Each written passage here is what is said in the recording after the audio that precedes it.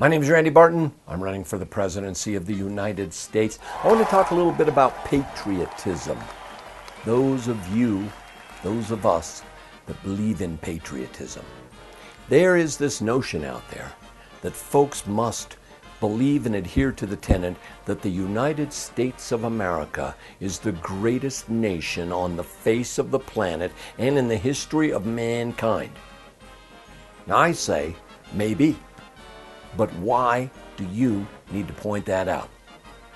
Remember the Wizard of Oz? The heart is not judged by how much one loves, but how much one is loved by others.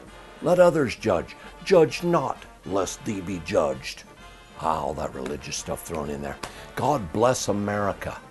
Can it be God bless everyone? Do you care more about someone that lives 20 miles away from you than you do about someone that lives 5,000 miles away from you? Just because they happen to have been born and to have grown up in this area, in this nation at this time? Just a question. I'm throwing it out there. I think it's too simplistic. It's easy for people to say, look at me, look at us, we are the greatest. Look at us, look at how wonderful we are. Military might, we might be the strongest nation in the history of the planet, but does military might equate to greatness?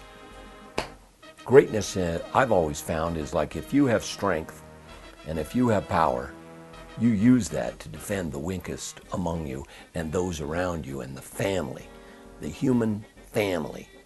You don't use it just to bully everyone and push your own self-interests.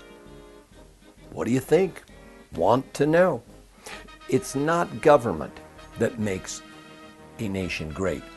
It's the individuals, it's the businesses, the corporations, and the associations. It's the collective work for the betterment of our species and our planet. Again, my opinions. I'm very happy, I'm very proud to be an American. I see all too often folks that wrap themselves in the flag and then cheat on their taxes. I see all too often those that say they love their fellow Americans and then chastise and hate others for speaking out against certain policies or principles that possibly the government is espousing at that time. Just not all inclusive. Again, what I love about America so much is that you cannot define what it means to be an American. You can't put a pigment color on it. You can't put a political party on it. You can't put a family size or a family dynamic on it. You can't put an economic level on it.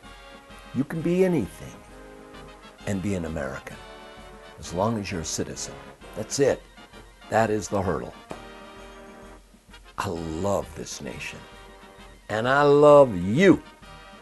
And my name is Randy Barton, and I'm running for the presidency of the United States of America. Those are my opinions, and there is the possibility that each and every one of them are wrong. I'd like to discuss it with you and see where you think the error of my thinking lies.